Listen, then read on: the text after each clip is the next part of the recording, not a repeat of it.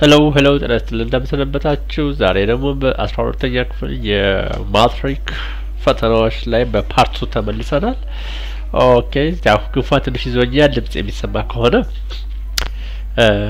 ሰሙታላችሁ ኢንኬዝ ድምጽ እንደከም ያለ ከሆነ ደግሞ ያው ጽሁፍ ነው ብዙዎቹ ኖቶች ስላካተትኳቸው በዛ ኢንጆይ ታደርጋላችሁ ተስፋ አደርጋለሁ። ዶንት ፎርጌት ቱ ሰብስክራይብ ቻናሉ አዲስ ነው ብዙ ተከታይ የለውም ስለዚህ ቻናሉ ተጨማሪ ስራዎችን ይዤ እንድመጣ actually ብዙዎቻችሁ አስራተኛ ክፍል ተማሪዎች I hope ዩኒቨርሲቲ እንደምታልፉ ተስፋ አደርጋለሁ።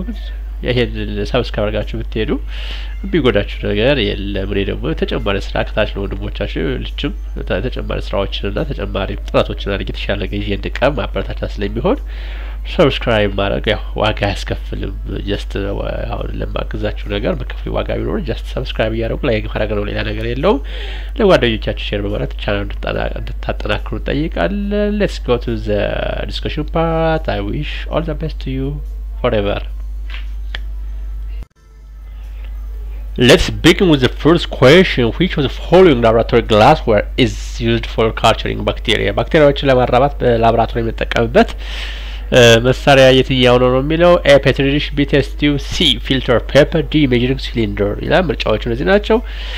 መልሱ A ነው because usually to culture the organism petri dish ምን ቫልዩ አለው ብንባል እዚህ በቀይ በኩል ያስቀመጥኳቸው ኖቶች የፔትሪ ዲሽ ኖቶች ናቸው። usually to culture some organisms and also used to propagate or culture plants ተክሎችን በሶፊስቲኬትድ በሆነ መንገድ በላቦራቶሪ ደረጃ ከእጽዋቶች ከቀጥላቸው ወይ ከቅርፊታቸው ወይ ከአበባቸው ሰም ፓርት በመውሰድ ፕሮፓጌት ማድረግ ይቻላል። ሚንስ ማሳደግ ይቻላል። ይሄ ቲሹ ካልቸር ይባላል ማለት ነው። ስለዚህ ከእጽዋት ቲሹዎችን ወስዶ ቲሹ ተክሎች ማዘጋጀት ይቻላል። ሾ ይሄን እንድናደርግ የሚያስችል ፔትሪ ዲሽ ነው። ዜናው show how effective different antibiotics እንዴት ውጤታማ ናቸው የሚለውን ከማይክሮ ኦርጋኒዝም ጋር በማገናኘት ላቦራቶሪ ውስጥ የሚሰራ ነው። ይሄም አንቲባዮቲኮች ይኖራሉ እነሱን በማስቀመጥ ፈንገሶችን ወይም ደግሞ ሌሎች ማይክሮ ኦርጋኒዝሞች እንዴት ያጠፋል የሚለውን ኢፌክት ለማጥፋት ያገለግላል። ፔትሪ ዲሽ show how well different concentration of enzymes digest አንድ ሰብስታንስ እንዴት አንድ ኤንዛይም እንዴት አድርጎ ዳይጀስት የሚያደርጋቸው ሪሰርች ለመስራት የምንጠቀምበት ፔትሪ ዲሽ ነው። ስለዚህ ፔትሪ ዲሽ እንደዚህ የተጠቀስናቸው ወደ 5 የሚደርሱ ፈንክሽኖች አሉ። ስለዚህ ካልቸር ለባክቴሪያዎችን ተክሎችን ካልቸር ለማሳደግ በላቦራቶሪ ደረጃ we use a petri dish ማለት ነው። The second question, which was following the correct sequence of the steps of scientific research? scientific research በተመለከተ ቤስት የሚባለው ትክክለኛው ሲኩዌንስ የትኛው ነው? ዲ ዳ ሲ ውርቅ ታደርጋላችሁ። ሁሉም ውርቅ የሚደረጉት ለምንድን ነው? ለምሳሌ ኤ ውድቅ የምናደርግበት ምክንያት ምንድን ነው? ሃይፖቴሲስ በምንም ተአምር መላምት ማስቀመጥ ይበልሻል ሊሆን አይችልም። ስለዚህ ሳይንቲፊክ ሪሰርች ሁሉ ጊዜ የሚጀምረው from observation or from question ነው የሚጀምረው። ስለዚህ ሃይፖቴሲስ ፎርሙሌሽን ከባክግራውንድ ሪሰርች በኋላ የሚመጣ ጉዳይ ስለሆነ ውድቅ እናደርገዋለን። ኤ ላይ ምርጫው አንገባባት ነው።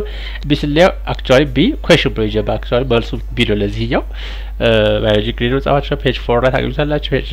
ፔጅ ነምበር 4 ላይ ታገኙታላችሁ። ኩዌሽን ይጀምራል። ቀጥሎ ከኩዌሽን ቀጥሎ ሃይፖቴሲስ ፎርሙሌሽን ነው። ሃይፖቴሲስ ፎርሙሌሽን ምን ሊሆን ይችላል ወይም አስክ ይሄ ኩዌሽን የሚለው አንዳንድ ጥያቄ መጻፋችሁ ላይ የሚለው የ12 መጽሐፍ ላይ የሚለው አስክ ኩዌሽን ሃይፖቴሲስ ኩዌሽን ማለት በደሙ ማለት ኦብዘርቬሽን ይባላል። ለምን ሆነ እንዴት ሆነ ለምን እንዴት ሊሆን ይችላል የሚለው ነገር አስኪንግ ኩዌሽን ነው ወይም ደግሞ ኦብዘርቬሽን ነው። ከዛ በኋላ ይሄ ቢሆነው በዚህ ምክንያት ነው ተብሎ ሃይፖቴሲስ ፎርሙሌት ይደረጋል። በላምት ከሃይፖቴሲስ በኋላ ምን ይደረጋል? ኤክስፐሪመንት ይከናወናል። ኤክስፐሪመንት ከተከናወነ በኋላ conclusion ላይ ደርሳል። this is the right way. the answer becomes B. ስለዚህ hypothesis formulation question hypothesis formulate ካደረግን በኋላ መነሻችን ለምሳሌ ሲንስ ላይ hypothesis በላምት ዴቨሎፕ እንዳደረገ ከዛ በኋላ ጥያቄ ጠይቃል። በላምት ሊቀደም አይችልም ማለት ስለዚህ ዲ ደግሞ question ብሎ hypothesis formulation ስለዚህ B question ይላል ከዛ hypothesis formulation ይላል። የተዛባው ላይ ነው የመጨረሻው ሁለቱ ስቴፕ conclusion experiment ቦታ ተቀያይሯል። that's why fail ያደርጋል። ስለዚህ the answer becomes what B ይሆናል ማለት ነው።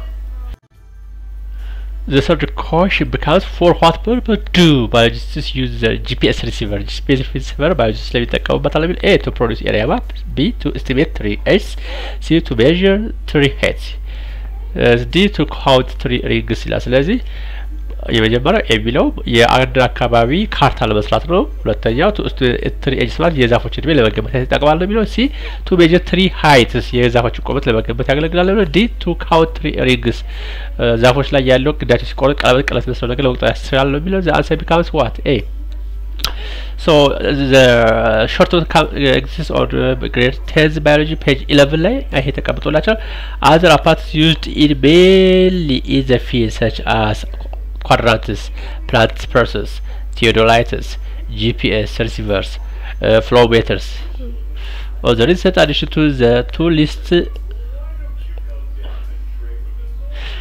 listed biologists use the GPS global positioning system receiver is equipment makes it possible to record positions ይላል ሎቶ ካያችሁ መጨረሻ ላይ an accurate map of the area can be drawn ይላል ስለዚህ በእርሱ ምን ይሆናል ማለት ነው ኤ ይሆናል ማለት ነው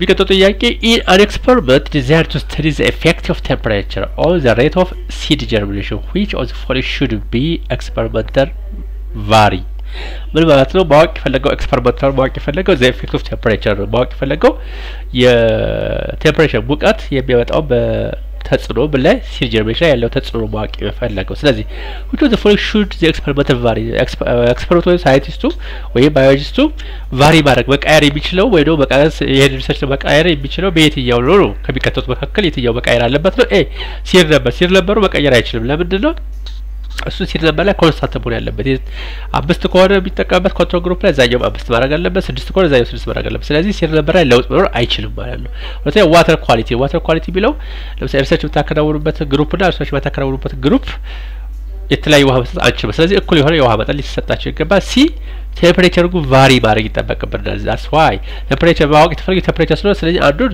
ለምሳሌ 30 ዲግሪ ሴንቲግሬድ ታውቁት ትችላላችሁ አንዱ ሲድ ጀርሚኔሽን ላይ ሌላኛው ደግሞ 20 ዲግሪ ሴንቲግሬድ ታውቁት ትችላላችሁ ምን ያህል ቴምፕሬቸር ብቻ ማወቅ የተፈለገው እንዴ ሲድ ሳይዝ ነው ሲድ ሳይዙ መቀየር አይጠበቅበት ስለዚህ መቀየር የሚችለው ኤክስፐሪመንቱ የትኛው ብቻ መቀየር የሚጠበቅበት የቴምፕሬቸሩ ተጽዕኖ ለማወቅ ሌሎች ነገሮች ኮንስታንት ያደርግና ቴምፕሬቸር ብቻ ቫሪ ማድረግ ይችላል ይሄን ጽንሰ ሐሳብ ምናልባት የሚለጠው ፈተናችሁ ላይ ጀስት ሲድ ጀርሚኔሽን ላይ መጣ ይችላል ግን ኤኒሃው ሐሳቡ ምንድነው ኮንትሮል ቫሪያብልስ የሚለውን ለማወቅ ስንፈልግ ይሄን ዲያግራም እንመልከት does red light affect plant growth ለምሳሌ ይሄ ማወቅ የተፈለገው እዚህ ሪሰርች ላይ does red light affect plant growth ነው የሚለው ይሄ ለምሳሌ ማወቅ የተፈለገው ይሄ ነው ቀይ መብራት በእጽዋት ላይ የሚያወጣው ተጽዕኖ አለ ወይስ የለም የሚለው ነው ኢንዲፔንደንት ቫሪያብሉ ላይት ከለር ነው ኢንዲፔንደንት ቫሪያብሉ ላይት ከለር ነው ሴንስ ሰውየው መቀየር ቢችል ኢንዲፔንደንት ቫሪያብል ሰውየው መቀየር ቢችለው ማለት ነው ማኒፑሌት ማድረግ ቢችለው ነው ዲፔንደንት ቫሪያብል ደግሞ ልክ የሚቀየረው ነገር ሲቀየር የሚያወጣው ተጽዕኖ ማለት ነው ስለዚህ ዲፔንደንት ቫሪያብል ነው ፕላንት ሄት ነው ማለት ነው ስለዚህ አሁን ይሄ ኤክስፐሪመንት ከዚህ ጋር ይገናኛል ሐሳቡ ኮንሴፕቱ ደገባችሁ በሌላ መልኩ ትጠየቁም ትችላላችሁ ስለዚህ ኢንዲፔንደንት ቫሪያብል ማለት ሰውየው የሚቀያየረው ማለት ነው ኤክስፐሪመንታሉ ባዮሎጂስቱ ቢቀያየረው እንደፈለገ ቢቀያየር ለውጥ ቢያይበት ነው ከተቀያየረው በኋላ ደግሞ ቢከሰተው ለውጥ ስለሆነ አስ ዲፔንደንት ቫሪያብል ብለን እንጠራዋለን ስለዚህ በዚህ ኤክስፐሪመንት ዲፔንደንት ቫሪያብል ነው ፕላንት ሄት የተክሎቹ ቁመት ነው ስለዚህ ኮንትሮል ቫሪያብሎች ለዚህ ኤክስፐሪመንት አሁን ኮንትሮል ቫሪያብል ብትሉላችሁ ለዚህ አሁን ለዚህ በቀኝ በኩል ያለው ዲያግራም ለምታዩት ሪሰርች ወይ ነው ኤክስፐሪመንት ኮንትሮል ቫሪያብል መቀየር የሌለባቸው ነው ዋተር ሶይል ቴምፕሬቸር ዛት ኢዝ ላይት ታይሙ መቀየር የለበትም ስለዚህ ማወቅ የተፈለገው የብሏ ብቻ ስለሆነ ላይት ከለሯ ብቻ ስለሆነ እነዚህኞቹ ዋተር ሶይል ቢቀያየር ከሆነ ግን እያጠና ያለው አንድ ነገር ሳይሆን ብዙ ነገሮች ይችላል ስለዚህ ለዚህ ኮንስታንት ሆነ ኮንትሮል ቫሪያብል ለውጥ መከናወን የለበትም ማለት ነው The second question becomes which of the following is a major mechanism by which AIDS is transmitted? AIDS የሚተላለፍበት ከዚህ መካከል በሜጀር የሚባለው የትኛው ነው? ሜጀር ሚንስ ዋና ማለት የትኛው ነው የሚለው በአዘር ቱ ፌታል ትራንስሚሽን ከእናት ወደ ጽንስ ቢ ሄተሮሴክሹዋል ኢንተርኮርስ ማለት መደበኛ ጾታዊ ግንኙነት ማለት ሴት ከወንድ ሲ ደግሞ ሆሞሴክሹዋል ሄትሮ ሚንስ ዲፈረንት ማለት ነው አይደል በኬሚስትሪ በሌሎች ጉዳይ ስትማሩ ሲ ደግሞ ሆሞሴክሹዋል ኢንተርኮርስ ማለት ይሄ ግብረ ሰዶም ለምጣዶ ከሴት ወንድ ከወንድ ቢያገኙ ሴክሹዋል ኢንተርኮርስ ማለት ነው ዲ ኮንታሚኔትድ ብለድ ትራንስፊውዥን ከነዚህ የትኛው ነው የሚለው አክቹአሊ ትራንስፊውዥን ቢሆንባቸው በዶክተር እንደምናየው ከኤችአይቪ ካሚ ትራንስፊውዥን ባይ ሴክሹዋል ኢንተርኮርስ ትራንስፊውዥን ኦፍ ኢንፌክትድ ብለድ ድረግ ዩዘርስ ሼሪንግ ኢንፌክትድ ኒድልስ ፍሮም ማዘር ቱ ቻይልድ ዱሪንግ ፕሬግናንሲ በእነዚህ ይተላለፋል ግን ሜጀር የሚለው ከነዚህ ወዳዳች አራቱም ያስተላልፋሉ ግን ሜጀር የሚለው የትኛው ነው ሄትሮሴክሹዋል ኢንተርኮርስ ቢካውዝ ለምን ይመስላችኋል ሄትሮሴክሹዋል ኢንተርኮርስ ብለው ዓለም ላይ ይሄ ሆሞሴክሹዋል የሚለው ነገር በጣም ውስን ሰዎች አብኖርማሊቲ ያለባቸው ውስን ሰዎች ላይ ቢከናወን ስለዚህ ቁጥሩ አነስተኛ ነው የሚሆነው ሄትሮሴክሹዋል መደበኛ የሆነ የተቃዋሚ ጾታ ግንኙነት ስለሆነ ከባር ሌዲ ከሌሎች ጉዳዮች ጋር ስለሚገናኝ ሜጀር የሚለው ሄትሮሴክሹዋል ኢንተርኮርስ ነው ሄትሮሴክሹዋል ኢንተርኮርስ በደበኛ ጾታዊ ግንኙነት ወንድ ከሴት ማለት ነው ስለዚህ ዘ ሜጀር ይሆናል ማለት ነው ዛንሰ ቢካምስ ቢ ይሆናል ማለት ነው which of the following types of microscope types of microscope is most suitable for detailed study of the surface structure of an object? ያንን ኦብጀክት ሰርፌስ ስትራክቸር ወይም ደግሞ ውጫዊ የሆነው ዋቅሮ ብቻ አጉልቶ ሊያሳይ የሚችለው ከሚከተለው መካከል ነው። ፊልድ ማይክሮስኮፕ፣ ኦፕቲካል ማይክሮስኮፕ፣ ስካኒንግ ኤሌክትሮን ማይክሮስኮፕ ኤንድ ዳይሴክቲንግ ማይክሮስኮፕ እነዚህ ምርጫዎች ናቸው። The answer becomes electron microscope that uses a beam of electron to produce magnified image. So scanning electron microscope do not see into cells in the same way. ስለዚህ ሴሎችን በጥልቀት ማሳየት አይችልም። በኖቱ ላይ በቃ በኳስ ከመስኩላችሁ ኖት ላይ ከ11 ከተወሰደ ነው። scanning electron microscope do not see into cells into the same way. ስለዚህ ሴሎችን በጥልቀት ማሳየት but create image of the surface of a specimen by scanning it with high energy beam of electrons. ስለዚህ የተሻለ አንድ ነገር ውጫዊ ክፍሉ ብቻ ሰርፌሱ ብቻ ማየት ብቻ ስለው scanning electroscope ነው ማለት ነው። The other question is which of the following is consistent with science? ከሳይንስ ጋር consistent የሆነ ወይም ደግሞ የሚስማማው የትኛው ነው የሚለው A. Proof by investigation of the cause of phenomena. የአንድን ፌኖሜና ማለት ክስተት ወይም ኤቨንት ማለት ነው። የአንድን ክስተት ኮዝ ማጥናት አንዱ ይሄ ነው። A. B. Proof by reference of respected leader. ከሪስፔክት ሊደር ማለት የተከበሩ የሃይማኖት ሊሆን ይችላል፣ የጎሳ ሊሆን ይችላል፣ መሪዎች ላይ የነሱን የሚሉትን ነገር ፕሩፍ በመፈለግ ነው የሚለው። ሲ ፕሩፍ ባይ ሪፈረንስ ቱ አን አንኖን ኦብጀክት ምንም ለማይታወቅ ነገር ፕሩፍ በመፈለግ ምንም መነሻ ለማይታወቅ ጭብጥ የሌለው ነገር መነሻ በመፈለግ ነው የሳይንስ ኮንሰርን የሚለው። ዲ ፕሩፍ ቤዝድ ኦን ሌሰንስ ፍሮም person one believes ሰዎች ለሚያምኑት ነገር ለዛ ፕሩፍ ማፈለግ ነው የሚለው። ሳይንስ ኮንሰርን ዋናው ምንድነው? ፕሩፍ ባይ ኢንቨስቲጌሽን ኦፍ ኦል ዘ ኮዝ ኦፍ ፊኖሜና ያንን ክስተት ማረጋገጫ መፈለግ ነው። ሌሎች የግለሰብ ታዋቂ ስለሆነ ድሮ ከነበረን ከእምነታችን ተነስተን ለዚህ በታሰበው የዛ መፈለግ የሱ ሀሳብ አይደለም ማለት ነው። ሀሳብ አይደለም። ስለዚህ ሳይንስ የሚያተኩረው ምንድነው? የግለሰቦችን አንዱን ኦብጀክት ያልታወቀ ነገርን ለዛ ሪፈረንስ መስጠት አይደለም። ምንም መነሻ እና ፍንጭ የሌለው ነገር ለዛ ወይም ደግሞ ሰው ለሚያምነው ነገር ማረጋገጫ ማምጣት አይደለም። ወይም ደግሞ የተከበሩ የሃይማኖት የሀገር መሪ ስለሆኑ የነሱን የሚያሉት ነገር ፕሩፍ ማምጣት አይደለም። የሚፈለገው ምንድነው? ያንን ክስተት መነሻው ምንድነው? ኮዝ ኤንድ ኢፌክቱን በሳይንስ መንገድ ማረጋገጥ ነው ኮንሰሩ ማለት ነው። The other question becomes in which of the following are all the tools mainly used in laboratory rather than in a field situation? ባጭሩ ከሚከተሉት መካከል አንዱ ከፊልድ ከመስክ ይልቅ በላቦራቶሪ የሚያገለግሉ መሳሪያዎች ናቸው ነው። የትኛው ዝርዝር ትክክለኛ ያለው? ኤ ሴንትሪፊዩጅ፣ ማይክሮስኮፕ፣ ሜጀሪንግ ሲሊንደር፣ ፔትሪ ዲሽ ይላል። ቢ ፍሎሜትርስ፣ ሴንትሪፊዩጅ፣ ቴዎዶላይትስ፣ ማይክሮስኮፕስ። ሲ ሴንትሪፊዩጅስ፣ ፕላንት ፕረስ፣ ፍሎሜትርስ፣ ማይክሮስኮፕ፣ ቴዎዶላይትስ፣ ፔትሪ ዲሽ፣ ጂፒኤስ ሪሲቨር። ስለዚህ the answer becomes what? ኤ ነው የሚሆነው ማለት ነው። ያው እንደዚህ በሙሉ የላቦራቶሪ መሳሪያዎች ላይ ኤ ላይ የሚገኙት አዜሎት ላቦራቶሪ ቱልስ ብለን ማይክሮስኮፕ አለ፣ ዳይሴክቲንግ ኢኩፕመንት፣ ፔትሪ ዲሽ፣ ፒፒስ ኤንድ ሲሪንጅስ፣ ሴንትሪፊዩጅስ፣ ሜጀሪንግ ሲሊንደር ኤንድ ባላንስ አር ዘ ላቦራቶሪ ቱልስ whereas on the right hand side field tools, quadrants, plant press, theodolites, GPS receivers, flowmeters and so on. So the answer becomes what? A.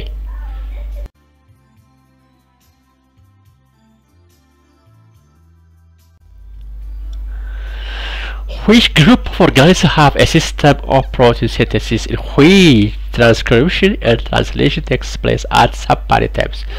protein synthesis ላይ ስትማሩ እንግዲህ I hope ተምራችሁ ያው ደክለሳ ነው ብዙዎች አላስወጣ ክፍሎች ደክለሳ ነው ቢሆኑ የትኛው ነው ትራንስክሪፕሽን እና ትራንስሌሽኑ የተለያየ ሰፓሬት የሆነበት የት ላይ ነው የሚለው in all eukaryotic organisms, B in unicellular animals only, C only in prokaryotic organisms, D in both prokaryotic and eukaryotic organisms ነው የሚለው።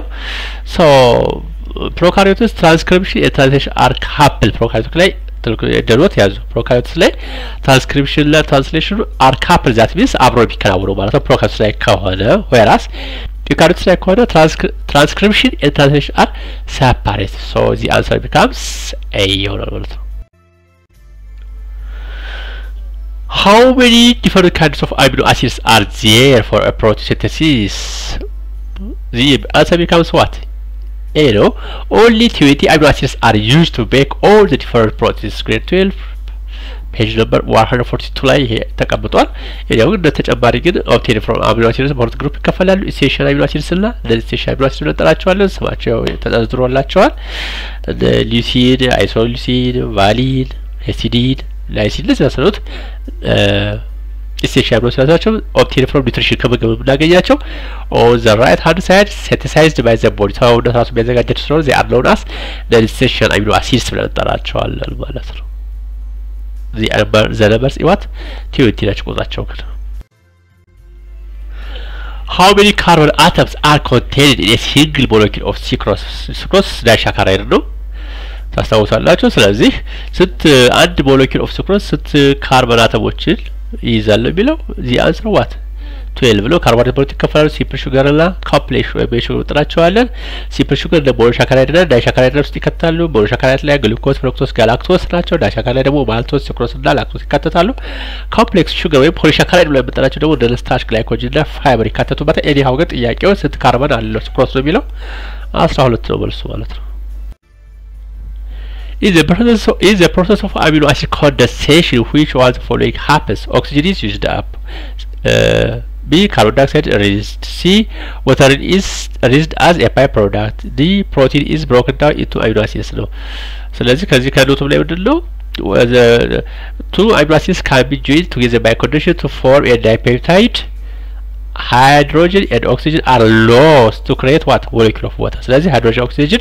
You work to create a molecule of water ሆኖ resist a byproduct water ይለቀቃል ማለት ነው። ስለዚህ grade 11 biology page 62 ላይ ሄዶ ተቀምጧል። ስለ answer becomes water is released as a byproduct ቢለው ነው ማለት ነው።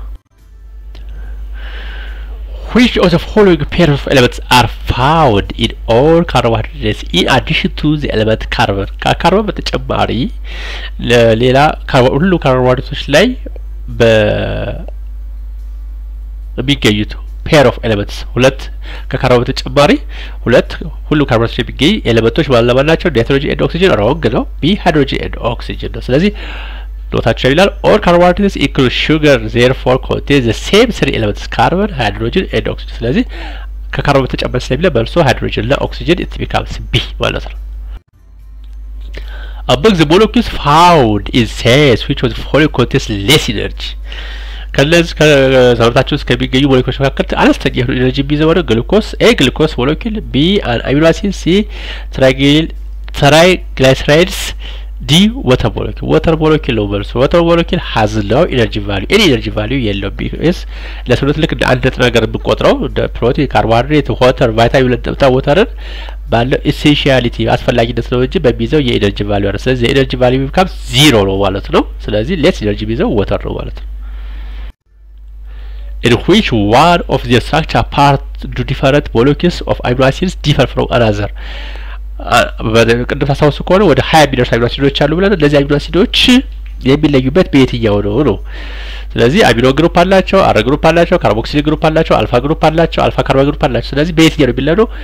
ኢዚየር አር ግሩፕ ነው። the main difference among different amino acids is their R group functionality group ብለን የምንጠራው ነው። ይሄ አር ግሩፓቸው ይለያያል። ያው ይሄ ጀስት ጥያቄው ሳስነው ነው እንጂ አሚኖ አሲድ አንድ ሳምፕል ወስደን ብንወስድ አር ግሩፕ ማለት ናይትሮጅን ይኖራል፣ ካርቦን ይኖራል። ስለዚህ አር ግሩፕ እየተቀያየረ ነው 20 አሚኖ አሲድ ፎርም የሚደረገው ማለት ነው። ፈንክሽን ግሩፕ እየተቀያየረ ነው ማለት ነው። ስለዚህ ኢዝ አር ግሩፕ ነው ልዩነቱ የሚፈጠረው ማለት ነው። if one mixes a sample of juice አንድ ጁስ ወስደን and some drops of Benedic'ts solution የሚባለው ብንጨምርበት and obtains a brick red just ወደ ቀላ ያለ ብርቱካናማ ቀለም የምናገኝ ከሆነ brick red የምንለው precipitation upon warming the mixture ስናፈላ የሚፈጠር ዝቃጭ የሚፈጠር brick red ዝቃጭ የሚፈጠር ከሆነ the juice contains juice ውስጥ ያለው ነገር ምንድን ነው ማለት ነው? A starch, B reducing C sucrose, D protein ነው የሚለው the answer becomes A reducing sugar ነው የሚይዘው ማለት ነው። just እዚህ ዲያግራማቸው እንደምታዩት ይሄው ቤዚክ ሶሉሽን ብሉ ሶሉሽን በባህሪው ከዛ እንደዚህ የራሳቸው የሚፈጥራቸው ትራንዛክሽኖች ናቸው። ኤኒሃው የሚፈጥራቸው ሪዛልቶች ናቸው። እንግዲህ ተጠየቅነው ብሪክ ሬዝ ዘላስት ስለሆነ ብዙ ጊዜ ላብራቶሪ ውስጥ የሚፈጠር ይሄ ብሪክ ሬዝ በፈጠረው ስራ ማሳየት የሚፈለገው ሶ ብሪክ ሬዝ ከፈጠረ ፕሬሲፒቴት ዝቃጭ ልክ ይሄ ከለርና ዝቃጭ ነገር ከፈጠረልን ዚ ሶሉሽን ኮንቴንስ ሪዲዩሲንግ ሹገር ይዟል ማለት ነው።